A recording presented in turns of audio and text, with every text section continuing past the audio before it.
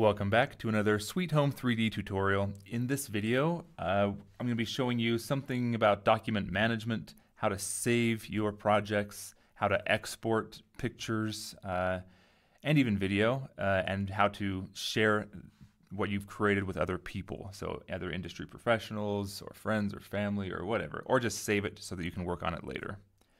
So to start, let's just draw something very simple. We'll select our wall tool. Or let's do our surface tool actually first, and we'll do a nice little floor here, like this. I'll have the escape key to close that off, and then we'll draw some walls around this, on top of this as well. So I'm doing this kind of sloppy, not paying attention to whether it's inside or outside of the surface. So now I have a nice little room down here. We can come down and look and see what it looks like. So as far as our project goes, if I want to save this project, let's say like I got to do something real quick, and I want to work on this again tomorrow. To save this project and come back to it, we can click this icon here. This is like the save icon, or I can go to File and go to Save. And if we do that, it brings up a dialog box, and we just save the file. So it's actually not going to save a picture that we can send or email to someone. It saves a Sweet Home 3D file that will open up in Sweet Home 3D. So I'm going to save mine to my desktop, and I'll call it my house, and it's going to get saved as a Sweet Home 3D document. So we click Save, and then we can close out of Sweet Home 3D altogether, and we see there's this file called My House. And if you don't have Sweet Home 3D installed, you're not going to be able to open this. So if we try to print this or email it to someone, it's just not going to work. It's a project file for Sweet Home 3D. So if we left click on it, it'll open up in Sweet Home 3D. Let's say it's the next day. We pick this up right where we left off, and it has everything we drew. It has our walls, has everything that we put on here. So cool. But if we do want to send this to someone, let's say we want to send this 3D model. We like this angle that we've done. We're like, hey, this is the concept that we wanted to share with you. So if we want to send just this concept to someone, we come over here to this picture icon. It says create a photo from 3D view. So we click on this, and it brings up this dialog box. And it'll take the exact view we have here, and if we click create, it'll create a picture that's 400 pixels by 147 pixels. That's like the size of it. That's not super big. And then the quality is going to be kind of low. It's just a fast little quick drawing. So we'll just do that. We'll leave everything how it is right there, and then click create. And it creates this picture here, and it's like, this is the view. Is this what you were thinking of? And I might be like, yeah, that looks pretty good. Or I might tweak it, come here and tweak it a little bit and be like, actually, I was hoping we'd see a lot more of the floor. So I change to this view, and then we go, all right, create. So now it creates more like that view there. And now I can say, awesome, let's go save. So I click save. I'll navigate to my desktop, and I'll call it myhouse.png and hit save.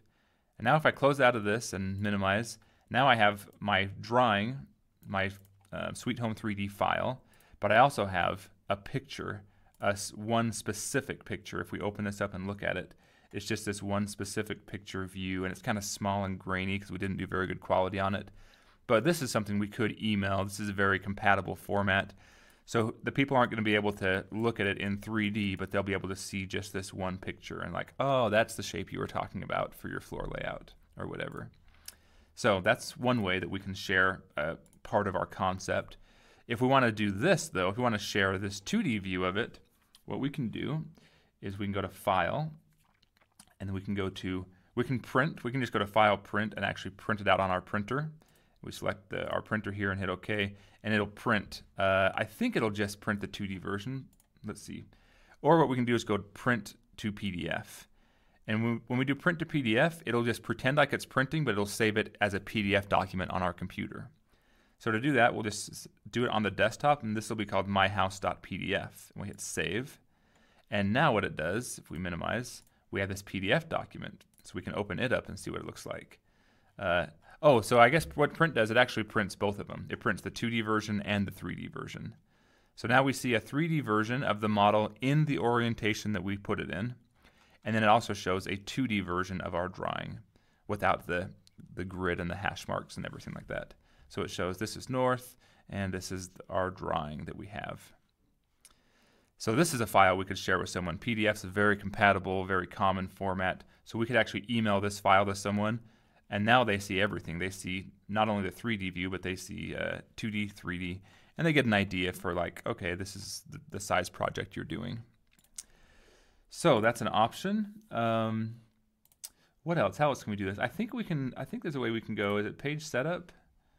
So we can change the page setup here, and this tells us what's going to be printed. So by default, it's printing the plan, and it's just doing the best fit. But if for some reason we had multiple drawings out here, we might want to print it to a certain scale. And we can type in a custom header and footer to be at the top and bottom of our thing, like our logo or our company name. But we'll play with that more in later videos. You can put the date on. We can put page count. We can add some different things to the document, which is pretty cool. So that's a little more advanced. We'll play with that later. I just wanted to show you a basic version for being able to share these. Yeah, that's really all we're going to do, I think, in this video. So apologize if that was boring or something maybe you already knew. Oh, yeah, actually, one thing I will show you is how to create a video. So under this 3D view, we have this camera here, but we can also click right here that says create a 3D video. And what that's going to do is create, down here in our 3D space, we can actually create a 3D video. We hit this record button, and when we hit that, we can actually move around here and see what this looks like as if we're just like walking. And you can use the control key on your or the keys on your keyboard and walk around sort of like Wolfenstein or like a old school first-person shooter game, and we can see what our thing looks like. But we're just looking at a blank wall right now. And when we're done, we hit the record key again, and it stops. And then we just hit create, and it makes a little video what we were just doing. So it's taking a second to make a video. And this isn't going to be a very cool one. I probably could have done a better example of this. But it just processes this video, and then when it's done processing, then we choose a place to save it, just like we did our pictures. So we hit save, and save desktop, and now it's called myhouse.mov. We hit save, close, minimize this. Now we have another file. So we have our myhouse picture, our myhouse project, our myhouse PDF, and then we have our myhouse video. We can click on this, and it actually shows a video of this. So this is kind of like boring and kind of like a low quality version of this video, but what we can actually see is the potential for doing this. Oops, let's come here.